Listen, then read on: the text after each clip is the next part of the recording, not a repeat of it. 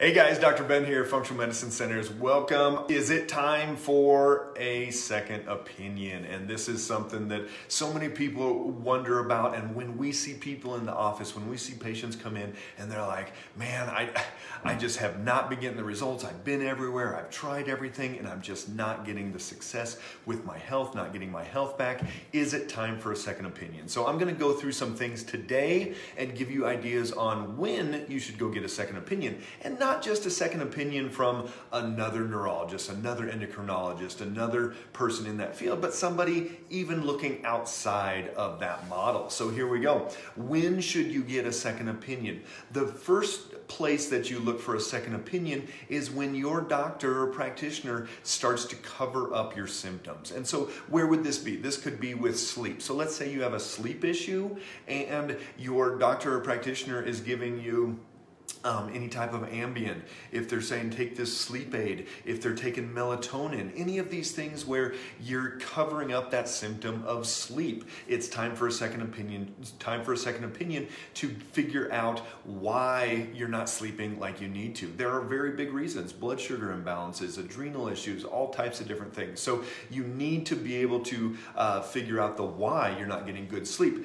Then we get into if your blood pressure is high. If your blood pressure is high and your doctor puts you on 1, 2, 3, a lot of people have multiple blood pressure medications, and you are not getting to the underlying why, and you're not fixing somebody's triglycerides and insulin resistance and blood sugar imbalances and all these different things, then it is time for a second opinion. You should not just be trying to cover up that high blood pressure. If you have blood sugar imbalances, if you have PCOS, if you have insulin resistance, prediabetes, diabetes, any of these things, and your doctor puts you on metformin, puts you on glucophage, some type of blood sugar medication, it's time for a second opinion. That is not going to fix anything. You need to figure out the why.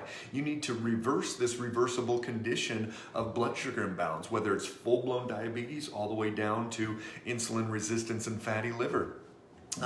If somebody is giving you a medication for a brain issue, if they're saying, hey, you have depression, you have anxiety, any of those things, if somebody is giving you a medication for those and not looking at the underlying why and not fixing that underlying why, then you need to get a second opinion and you need to go get a brain map. You need to talk to somebody else that is going to fix the underlying reasons for that problem.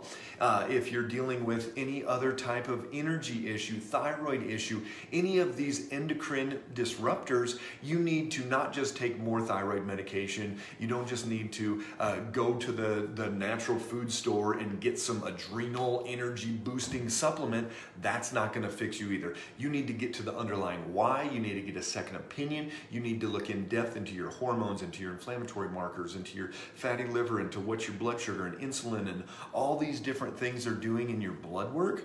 And then you can make a rationalized decision on what to do next, where to go, how to change what is going on. So if you are having issues and you're not able to get to the underlying why, if someone just keeps giving you medications, or even if you're in the natural world and somebody just keeps giving you supplements, it is time for a second opinion. So I'm here to encourage you to do that. We have our offices in Fort Collins, our offices in Phoenix, Arizona, and we work with patients all over the country, all over the world. I just got a message from somebody in Texas this morning. I got a message from another lady up in Wisconsin. So not a big deal to work remotely with people, but you've got to take action and you've got to take responsibility for your health. So I encourage you to jump in, ask these questions, ask the doctor, do you have anything else for me besides covering up these symptoms? If they do, great, let's try it. If not, you've got to get a second opinion. You've got to get going forward in that process. So, all right, everybody, make it a great day. Make sure you're getting to the underlying root cause of what is going on with your issues, and that is the functional medicine approach. Take care, everybody.